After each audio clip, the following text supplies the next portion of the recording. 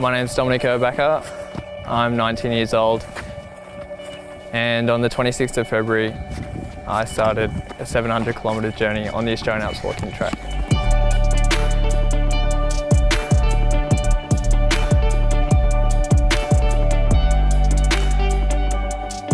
I wanted something that would really push me, and I didn't even know if I could do it, but I knew that I'd give it a good go.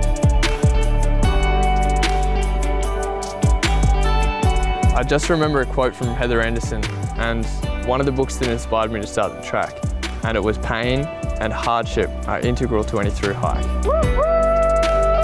as they are to life in general. It is suffering that is a mindset.